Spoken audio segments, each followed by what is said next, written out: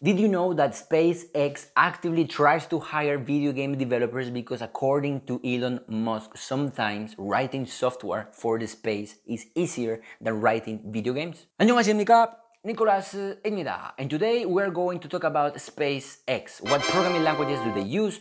What operating system do they use? How do they handle errors from space? And many other things. All this information that I'm going to talk about on this video, I got from a Ask Me Anything thread that the SpaceX team did on Reddit. So, how does the software look like on our SpaceX rocket? SpaceX rocket runs on Linux. Very fun, open source, and awesome. But SpaceX does not use any Linux distribution. They use their own in-house distribution.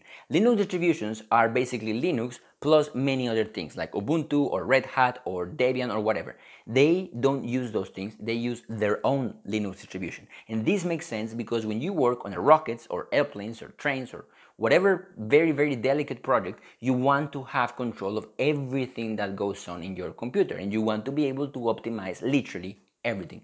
So it makes sense that they use their own Linux distribution, which is kind of cool. Now, at any given point in time, on a SpaceX rocket, they have many computers running, not only one computer running, because that will be bad. If that computer dies, then we have a problem. Instead, they have many computers running at the same time. These computers are performing the same calculations simultaneously, and when there is time to make a decision, they look at their output, and all the outputs of these all computers should be the same. If it's not the same, then that means that we can presume that we had a problem called random bit flips. Now, random bit flips is a very interesting problem because it's a problem that happens because of radiation.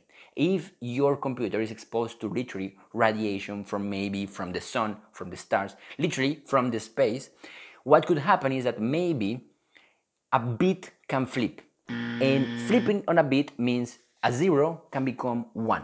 Or a 1 can become 0. But this, it might sound stupid, but it's very important. On the binary code, zeros and ones have to be where they should be. If they flip, that could change the whole calculation. A 1 turned into a 0 can change the whole output of a calculation. So that's very delicate. Now they solve these problems by having, like I said, many computers running at the same time. If one computer has a different output, then that computer is restarted. Awesome solution. And I think it's amazing the fact that we can learn about the problems that programmers face when their code is exposed to the space. That's mind-blowing in my opinion. Now, these computers that I'm talking about, what is the programming language that they are using? They are using C++.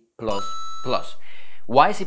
Because C++ allows you to go as deep as you want, as close to the metal as you want. C++ allows you to control everything. And also, because C++ is very descriptive on the program, you can run many analysis tools. For example, on C++, you have to literally say, I am going to put this number on this part of the memory. You have to literally describe so many things to the computer, which makes it fast and makes it easy to analyze by tools. So you can take your C++ code and you can run it against many analysis tools, and these analysis tools will be able to say when maybe there will be a bug so you can fix it. This is something that, for example, programming languages like Python do not have, because in Python we don't describe anything. We just write and we hope it works. On C++, we write, we describe, we analyze, and then we can see if it works or not. And we need to understand that if you work on SpaceX, if you have a company like SpaceX, and any error can be catastrophic. One software error can result in the deaths of people. One software error can result in billions of dollars lost. So it's very important to use a programming language such as C++ that we can analyze and we can make as safe as we can. Now, somebody asked on Reddit if they use many open source libraries, and they say actually they don't. They use mostly the standard library of C++, and the rest they build by themselves. Because if you think about it, that makes a lot of sense. If you are building a rocket or some other thing like an airplane, you don't want to include other people's code. You want to literally try to build everything on your own. Another point of interest is that on the latest launch, the rocket had a very nice touch screens. And then it was announced that yes, they used HTML, CSS, and JavaScript. So people were losing their mind saying like, how can you use JavaScript if JavaScript is such an unsafe programming language? The answer is that yes, they use JavaScript, but JavaScript is only for the UI, only for the buttons, only for the user experience. And even if JavaScript fails, and even if all those screens fail, the pilots do have physical buttons that they can press in case that the screen goes. So no, JavaScript is not handling any critical sort of task for the spaceship, okay?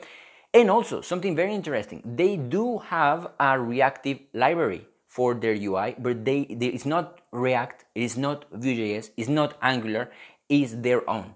And again, this shows you how committed they are to literally producing high quality code that everybody understands on the team and that everybody can work on. They are not using React, they are not using Vue.js, they are using their own reactive library. So I think it's really, really cool. So what can we learn from this? First of all, we can learn that it's awesome to be able to peek behind the curtain and see how the most amazing software is being built. What do they use? How do they handle space problems? And also that even though Elon Musk agrees that C++ is a terrible, terrible language, it is the right tool for the job. And that's what we should focus on, because maybe sometimes we're too focused into which language is better, which language is sexier. But actually, if you look at this language, C++, C++ got a rocket to the space station. And that's impressive. Maybe if you are interested in building high impact things like this, then C++ is your way. Maybe we should all learn C++ because it's the language of the gods. That's it for this video. Let me know what you think on the comments. Thank you so much for watching. As always, don't forget to be happy, like, subscribe, 감사합니다, 사랑해요, eat kimchi, enjoy your life. Bye bye.